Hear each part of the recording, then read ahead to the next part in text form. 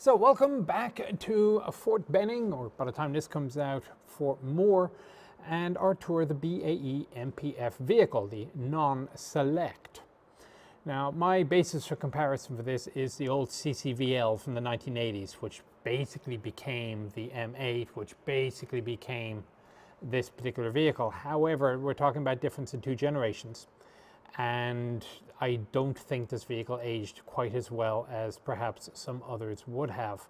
The CCVL was perfectly reasonable, very fightable, and I didn't see any great issue with it. Obviously, neither did the Army see a huge issue with the M8, as it was indeed selected for service.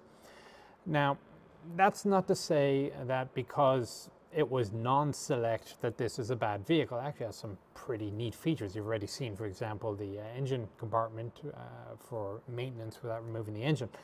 There are some other good points in this vehicle as well. However, if I go into personal viewpoint mode after only spending an hour wandering around the two different vehicles, my immediate impression is that the correct vehicle was selected. Now again, that's not to say this is a bad vehicle. It may well find a niche somewhere else. But of the two, for the role in which it is intended, I think the GDLS probably was better. But anyway, that said, let's go around. The advantage to this is I've had a little bit more time to look over this vehicle, so I've learned a few things as I've been crawling over it. As you look around the outside, so one of the first differences is this hatch here. On the CCVL, it was very easy to open up. You can look down into the autoloader. I have a feeling it's not supposed to be opened up quite as much. And in fact, there's a whole bunch of bolts. There's bolts on all parts of this vehicle as well. It looks like you have quick release pins holding this side panel down, but I don't think it was designed to be quickly released. Now, the loading of the autoloader in this actually is from the hatch in the back. It's also where the offloading is if you decide you want to empty the autoloader without firing it. So really, outside for maintenance or repair purposes, there shouldn't really be any great need to open up this pair of hatches here. Which, by the way, if you go around this vehicle, if you're at the museum visiting and you happen to have a magnet, you will be surprised as to how much of this vehicle is not magnetic or not ferrous, if you wish. So there's a lot of titanium and aluminium used in here, as well as steel, simply to keep the weight down. But that's beside the point. So other features on here, obviously we've got the antenna. Down behind me, you're going to see the mounting point for the JBCP system, the old Blue Force tracker, the satellite, and the Dagger antenna. And you will also notice that the two crewmen both have their hatches. So unlike, let's say, an M1 where the gunner slides down and goes forward, he has his own forward opening hatch here. The TC has his hatch behind him. Now, the Caliber 50 is actually mounted on a proper T&D, and this cupola does theoretically spin. I can't figure out how to make it spin. I don't see a lock that I'm missing, but I'm told maybe it's just unbalanced because you need the 50 cal on the front to balance it and spin it around. The hatch has a cotter pin just for safety to keep it in place, but as I've actually put, for this museum vehicle, they put blocks on a lot of things, and it will come up. It looks like there's only the one additional position, so it's full open or all down. There's no umbrella position or overhead protected. On the other hand, there are certainly a good variety of, what is it, 1, 2, 3, 4, 5, 6, 7 optics to look out on. So he's not entirely blind. Although, of course, you will notice that there is no ITV here. Or the CITV, as there is on the General Dynamics prototype. Apparently it wasn't an absolute requirement in the tender. Or maybe it wasn't, that's why this vehicle was non-select. It failed to meet some requirement. I can't remember what it is. In fact, I'm not sure they even said. Anyway, so there's no CITV, so that's another disadvantage when it comes down to vision and optics. But it does have the 4 cameras all around, the situational awareness, because again, this vehicle was going to be operating in close support of infantry, so they wanted to make sure you weren't about to run over somebody. EW system on the back right corner there, it's empty now, of course, for the various different jammers. Crosswind sensor on the back there as well, and stowage. It's not exactly an M1 in terms of stowage and compartments, really, is it? There's almost nothing. There's a small little thing on the left. Now, granted, you've only got 3 people to carry the stowage of as opposed to 4, but you would hope for a little bit more. So that's about it. Finally, what am I doing on sitting on? I am sitting on the seat back. So the seat all the way up, I'm sitting down on the back. Now there is a fold-down seat back, so you can stand on it. I would hope you would lower the platform if you did that, because it is very high. If I stand on the seat back, I go off the top of the screen. But I haven't really had much time to play with that. So that's it for the intro to the inside. Now, as the video continues, you're going to see I'm going to be splicing a little bit between the visit up in Detroit, in Warren, and this visit here, depending on whether or not there's anything interesting particularly being said by Colonel George, as opposed to something on this vehicle. So just a little bit of heads up, the video is going to be a little bit schizophrenic, but I think you'll accept that given what comes out of it.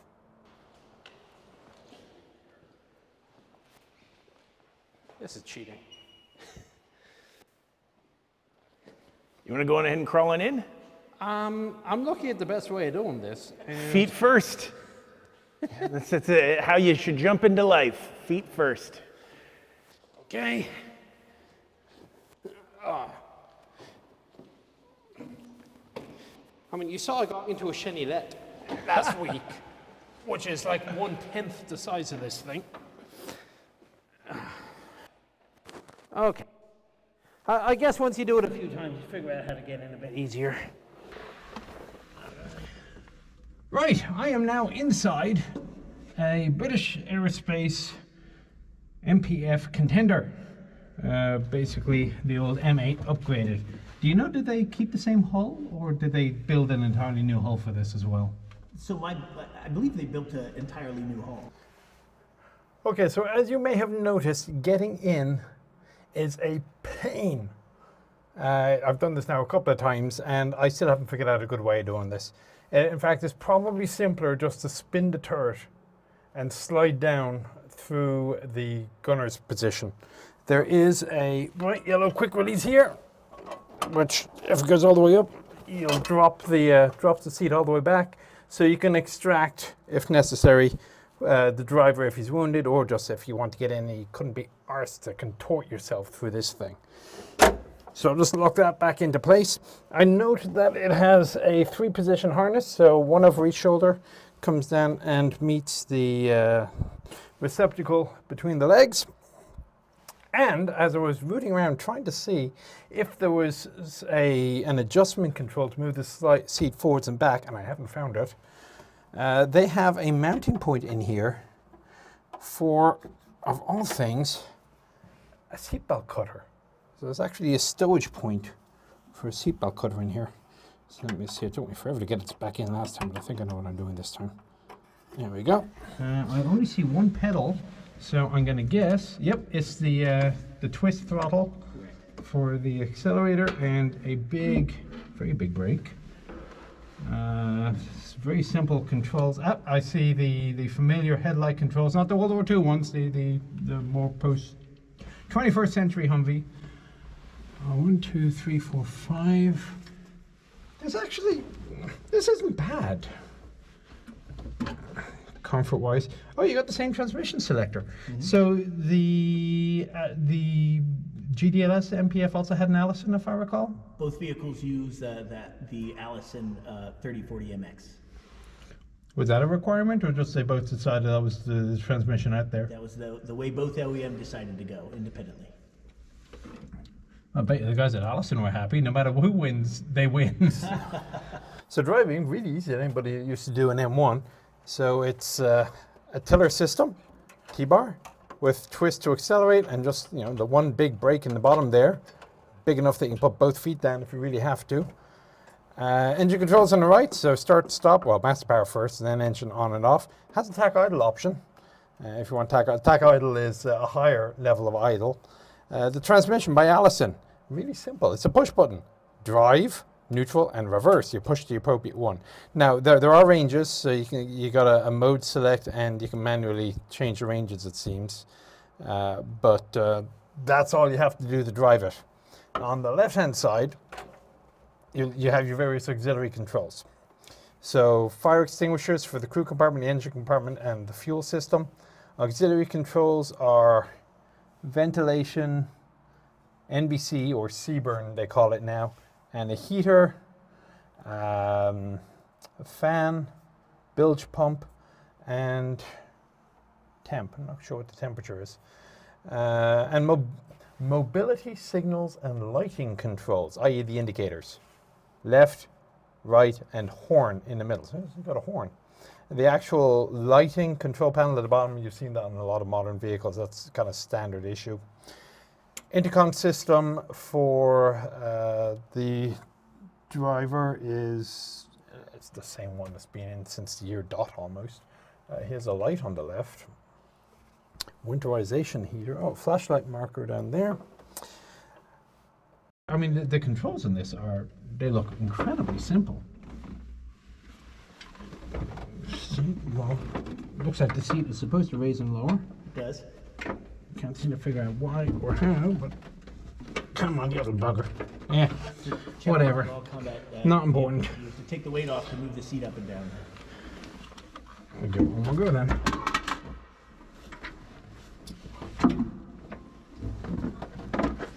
Pull in and push up. Yeah, sort it. I'm in. I'm in, I can hit the pedals, all will be well. So I don't see...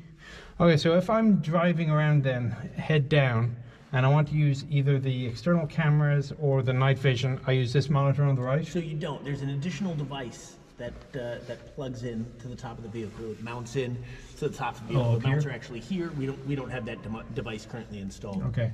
But that device mounts in and gives you access to the cameras. Would it be permanently stowed there, or do I have to, it's getting dark, I need to put it up? It is put there as needed, so it is not permanently there.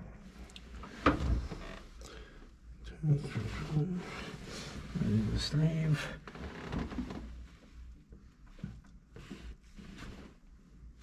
Oh, the speedometer will be on the digital as well, then, I guess. Let's see, what do we have back here? This is a fire extinguisher system, manual discharge, yeah, fuel comp crew. Well, that's fire suppression. This is a warning system. It looks like there's sensors all over. I'm going to guess this is a halon vent. Let's see what's on the left-hand side. Manual fire extinguisher, a fan, fire sensors. So he's got 5 vision ports to look out of, which is definitely an improvement. There's 2 positions for the hatch. So this is the full open. There's one just a little bit further down. Locks in place obviously with this. So you probably would release using, yep, that would be your release to open up the hatch. But unfortunately, if this is as far as it goes, because the gun is up top, you kind of wish they had gone with the Sheridan type of revolving hatch. I'm not a fan. Anyway. So other than that, I mean, modern military vehicles are actually very easy to drive. And from talking to some people who have actually driven this, it's actually a lot of fun. It's a very easy, very nice vehicle to drive once you can get into the driver's position. However, I hate to say it, but this is the good part. Things get a little bit more annoying when you get into the turret. So the driver has one additional task, and that is replenishment of the coaxial ammunition. The coax ammo is stored on the outside of the turret basket, on the opposite side of the turret to the crew. So it's crew, autoloader and cannon, externally stowed coaxial ammunition. So what has to happen is you spin the turret off to the right-hand side. This means that the ammunition cans, the 200-round cans, are now accessible to the driver. He'll grab a couple, put them on the floor behind him. They'll spin the turret back, and then he can pass the cans back to the crew compartment through where the gunner's feet are. You got to admit, it is at least an efficient use of space. Did anybody say which one is more fun to drive? Yeah, so I have not driven one of these. It has not been as much of our focus. I have not driven one of these. You know, it's a different weight class. I suspect it's... Yeah, this is a lot lighter. So the other one was up to 80,000 pounds. So this is 26 tons. Yeah. So 26 tons is the combat weight. It's a very different approach to the vehicle. Yeah, so they were handy enough to put a data plate right here. It says combat weight 1,000 pounds. It's got all the dimensions that you need. And okay, I'm just looking behind. I see a big red button. I'm sure that's important, and I should not push it. Any idea what BAE you're going to do with this now? I mean, does this belong to the Army? So this belongs to the Army. This is a piece of Army equipment right now. So it's going to go to Fort Benning next? So we are currently looking at what options we can do to utilize them. What is our best approach to making sure that we still bring value to the taxpayer, and that could equal a couple things. That BAE is still certainly has the opportunity to sell this vehicle either for future Army use or to some of our foreign partners also. I'm sure Rob Cogan or Len Dyer would love to have this in their collection down at the museum there in Benning. Come on, you can donate one to the museum. We would love to if they're interested. Vehicle serial number, MPF PV11. So they built at least 11 of these. They built at least 11. Production date 2021-09-30. So you were talking about how quick this program went. So this was produced a year and a half ago. Yeah, roughly. Actually, less than that. September 2021. This was produced a year ago. That's fast. It's fast, right? It's very fast. And once we were produced, and I'll tell you, this was at the end of our prototype production runs. This was one of the last vehicles made. But once they were produced, we pushed them into testing, as well as the ones that preceded it, pushed into testing as quickly as we could. The goal really was to get this capability out to the force. So as soon as vehicles started coming off the line, we started testing them, characterizing them, getting to soldiers, doing touch points, and figuring out where each of the vehicles stood. Oh, bugger, the tank is on fire. Yeah. Oh, jeez. It's almost like I need to drop the seat back and get my legs out first. Can that be done? Yeah, it looks like there's a lever here. That drops the seat back. I can pull my legs up and out.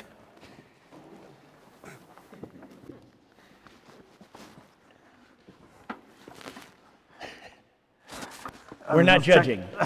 Just check the hatch is locked. Before I put any weight on it. There we go. That's one way of getting out, I guess.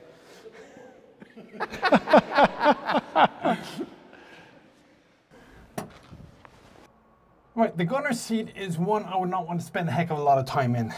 I mean, I can sit relatively comfortable as long as I'm facing forwards, but I can't help but notice that my knees are kind of overhanging outside the turret basket, which doesn't seem reassuring for a traverse, so I'd have to kind of squeeze my knee over as I'm spinning around. The gunner's controls are, again, very similar to a tanker or Bradley, so elevate, depress, laser rangefinder, trigger, turn.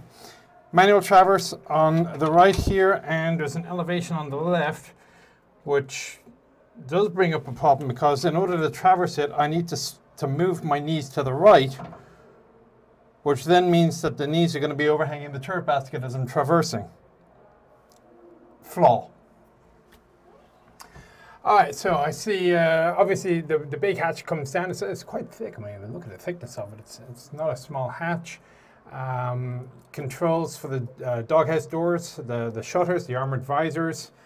Coaxial machine gun mount is on the right-hand side, and as you can see, it's mounted a little bit high. The links and brass come down the chute and simply get ejected out a little hole on the right-hand side, which hopefully they'd put some canvas around it or something to help if it was NBC environment, because it's rather a large hole. for the NBC system. The same intercom system on the right for him. He's got a fan down lower right. The sighting system to his front, well, okay. Relaxed viewing monitor. So you got day and night, you got polarity, bore sights, magnification is 3 on the left, 13 on the right. So those are the two magnifications that you're most likely to use. So that's why it goes 3, 6, 50, 25, 13. So that if you have to go from high mag to low mag, you simply rotate it all the way, and you don't have to take your head away from the sight to see which setting you've come down to. The 50 is, if I recall, more an electronic zoom, not an optical zoom. I see the first and last return toggle here for the laser rangefinder. Thermal controls on the right, it looks like. TRU ready. I mean, these are the main controls, but you have them, some additional ones on the right. As I squeeze around, you can see the auxiliary sight here. It's very interesting. So ordinarily, when you think about an auxiliary sight, you think one of several techniques. One, like the M1, is a direct vision telescope. It's just coaxial to the main gun and goes out. There is the auxiliary periscope, such as you saw in Challenger, goes out the roof. Or there are backup cameras. It's basically like on a CV90. It's just a small little camera mounted on the roof that has its own dedicated battery-operated circuit to come down to a monitor down here. The advantage of that is that there's no big hole in the armor at all. This, though, is none of the above. It looks like a very large fiber optic cable is used to transmit from the lens at one end to the lens at this end. Because, I mean, I've looked in and it is your typical gas sight with choke sight up top and range scales for SABO, HEP, and heat. And if you look through it, it gives no indication of being anything other than a traditional auxiliary sight. But in order to make everything fit, they've used this fiber optic cable. I don't think I've ever seen anything like that before. Now, frankly, it's brilliant. I have to say, really, it's a very good idea. Obviously, there's only so many kinks you can put into it, but yeah, fantastic. So, gunner's controls on the left-hand side. So, selectors for main gun and coaxial. The main gun ammo selector type is SABO on the left and heat all the way to the right. So those are obviously the two that they consider to be the most important to shoot quickly. Canister is an option. HEP is an option. High explosive plastic, that's the HESH to British folks. And an unload option, so if you have to unload the autoloader. Now the thing about HEP and canister, of course, is this is in effect an assault gun. They won't call it an assault gun, but that's what this is for. And HEP and canister are very useful in the assault gun role. Which actually does beg the question why you need SABO and heat as your two defaults. My suspect is because those are the two that you need fastest without having to look. If you're shooting up fortification, you probably have enough time to take your head away from the sight and see which setting you've selected.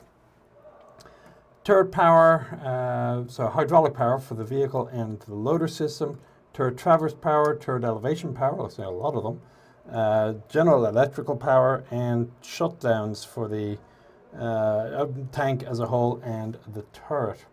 So that just leaves us then with the autoloader itself.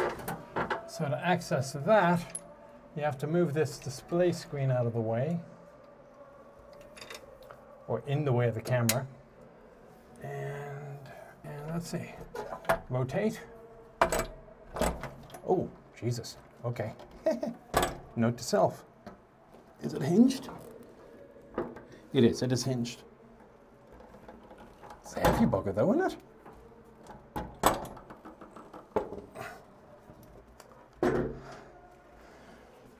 And now I can see the autoloader. So as I'm looking at it, it looks like pretty much exactly the same autoloader as was in the CCVL from the 1980s. There may be some differences, but what you have are 21 rounds vertically stowed on basically a conveyor belt. The round that you need goes to the back, gets picked up by the loading system and rammed. If there's a misfire, it replaces the round back into the ammunition carousel and moves around to the next round. In addition to the 21 rounds that are on the loader, there's an additional 7 stored in the front left hull next to the driver. Of course, one of the advantages of this autoloader system is that you have an inch of armor basically between you and any booms, which of course should be vented out in that direction. So I don't actually know very much more about the autoloader. It feeds the XM35 cannon that we talked about earlier, and yeah, I'll close up now. So hopefully there's never really any need for you to actually access this, except in the case of extreme problem and you have to manually start loading the cannon. Because ordinarily loading the autoloader is done, as I say, from the back. Yeah, that is the gunner's position. Can't say I like it.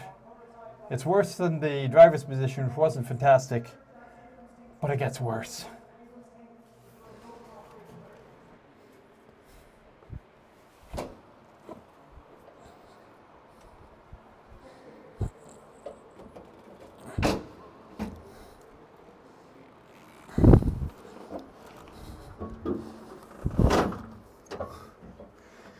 Yeah, this is where it really gets bad, and please forgive the backlight, not much I can do about it. Okay, so my left foot is on the footrest. My right foot, actually it is a bit of a footrest. But yeah, I guess it's theoretically more comfortable for my legs than the gunner's position, but that's where the problems basically begin. So as I'm sitting here with the main commander's viewing monitor on the right hand side, you'll see that if I put my arm where the commander's override is, my shoulder is actually behind this monitor. To access the various controls, it's over on the right shoulder. I'll talk in a second, but this is basically the same monitor as was down by the driver's position. So we can see the gunner's sight can be repeated here. The 360-degree situational awareness can be repeated here. Good system, a little bit in your face. Unfortunately, the problems even get worse. So there are 2 monitors in this vehicle. One, as I said, is on the right-hand side. The other, that is the what is it? The modular vehicle control computer or something like that. It has a real name. I'll put it onto the subtitles. This swings around and you have another monitor right here in front of your face. And you're kind of stuck. I mean, I guess, let's see if this goes down at all. It didn't go down very far. So this is how you'd be fighting your tank. Yeah. Let's get this back out of the way here, lock that away. Coaxial bin on the right hand side is 1,000 rounds in the ready rack. Fantastic, but as I say again, to get more than that 1,000 rounds, you got to do some cross loading from the opposite side of the turret. Radios are located behind me in this compartment. The commander's controls box for the systems is very similar to that of the gunner. He's got 1 or 2 additional features. First, he's got smoke grenade launchers. There is a hatch override, so the power traverse is not going to operate if the driver's hatch is open. Can't imagine why they might want to do that, but it's the same on the M1. But if you really do have to traverse the turret under power with the guy with the hatch open, the guy in it or not, you got to hold up this hatch override switch. Gun fan, lamp test, battle range. That's your battle sight. So if your laser rangefinder is down and you just push that button, and a default is input into the computer, probably about 1,000 meters for 105 Sabo. I could be wrong, but if you don't like that, there's an add or drop to increase or lower the amount of range being put into the ballistic computer. You have the same main gun and coax, And in the back you have the same Sabo, unload, HEP, canister, heat, and one spare. Now there's one additional button on here as well. Of course there's a command override is also one of them. But in addition to the loader execute button to actually operate the loader. Now it doesn't say load because execute could be load the round, unload the round, stow the round, offload the round from the vehicle entirely. It's controlled by a combination of the computer system and the control panel. There's also a reload mode here from auto or off. If it's in off, then every time you want to load a round, you got to think about what you want to load, set your setter, and then hit the load button or the execute button. However, if you have it in auto, then as long as the gunner is pulling the trigger, the autoloader will immediately start loading the same type of round until it runs out. Right, left hand side, fire extinguisher, J-box, halon again, controls for the hatch, and now here's another neat feature. As I'm looking over my right shoulder at the J-box, I see a loudspeaker, and it looks like the same ancient loudspeaker. It's probably been around since before Vietnam for all I know. Which means that if you're out of the vehicle stretching your legs, as you probably are required to do every now and then, I mean, God, I wouldn't like to think about doing NBC conditions in here. You can hear anybody calling for you on the radio without having to worry about keeping a manned radio watch, somebody with a helmet on. So, nice touch there. Actually, there's a fair bit of, I'm not going to call it waste of space, I'm sure they can find something to do with it. Yeah, there's nothing much in there right now. Yeah. So no CRTV, reasonable periscopes, awful position. Gunner's not much better. Now again, the competitor to this is basically an M1 turret.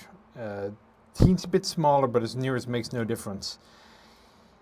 I can see which one I would rather fight in. Now, again, the CCVL wasn't a bad vehicle, but the CCVL was a 1980s vehicle. The M8, which was accepted before it was cancelled in the Cold War, post-Cold War cutbacks, that was a 1990s vehicle. This is now a vehicle for the 2020s, and as you can see, there's a lot more stuff inside it that you're trying to fit into the same form factor of the turret.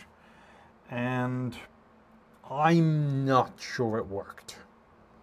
Now, if you're some export nations that aren't Iowa-fed farm boys or whatever, I can see this actually having some suitability. I mean, for example, it was Thailand has this Stingray light tank. I could see an argument for this. For the MPF role, especially when you're talking about a 40-ton vehicle versus this is 28 tons, I think I'd rather have the GDLS as the infantry support vehicle, and that's probably one of the reasons, other than whatever the contractual one was, that this didn't make it. I mean, not as if it's not a fightable vehicle, but not for me. Anyway, lots of caveats. And because there are only those two positions inside the turret, I am now going to cut back out and do the closeout with Colonel George. Right, well, most of you probably know me better from my work with World War II research or early Cold War, because that's the sort of archives that I have access to in the museum. So it is a rare treat for me to come up and look at some of the modern stuff, which actually interests me a little bit more, not just because of personal interest, but also professional interest, because in my other job, I am an armor officer. But it has been a lot of fun, eye-opening. Thank you very much, and of course to the rest of the staff up here at PEO GCS for these tours of some of the new vehicles that will be coming to an army base near you. Any last thoughts on the MPF? No, not too many last thoughts. Thank you so much for coming out and getting a chance to talk to us and to see where the Army is going. We love bringing you around the vehicles. We think this is an important capability that we're going to get to soldiers, and we're excited to push forward on it. All right, so I got to find an excuse to come back. The problem is it's Michigan and it's already October. So it'll be a few months yet. Maybe I'll have a new toy that we can check out. We're always developing something new.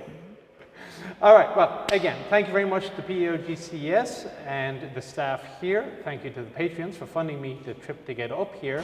Hope you all found it interesting and informative, and I will talk to you on the next one. Take care.